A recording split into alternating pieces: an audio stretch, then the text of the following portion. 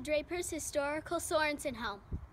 The owners of the Sorensen Home were Martina and Peter Sorensen. This is Judy Allen. She gives tours at the Sorensen Home, the last living pioneer home in Draper.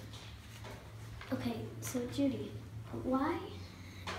what's your connection with the Sorensens?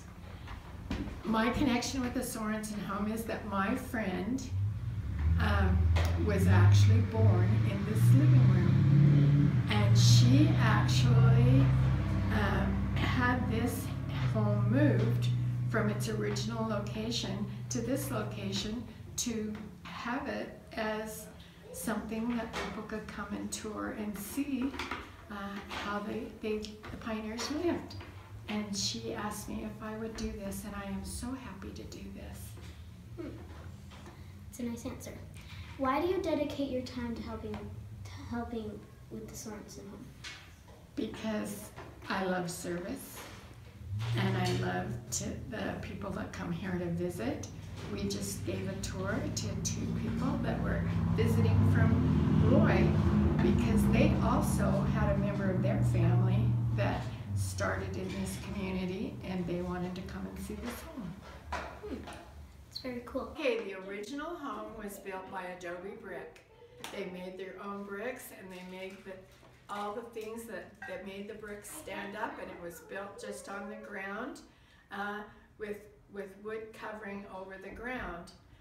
It was built in 1882. In March 2002, the home was moved down the street. The museum is now standing at 125 97 South 900 East in Draper.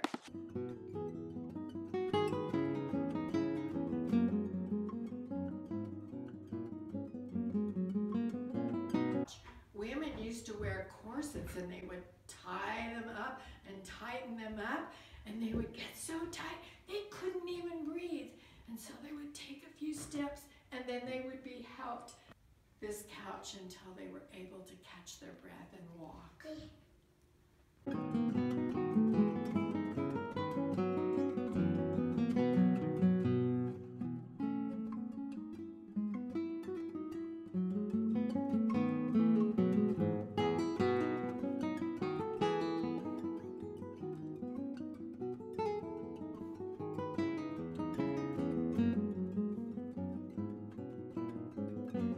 All 11 members of their family had to bathe in the same tub, from the father to the youngest child.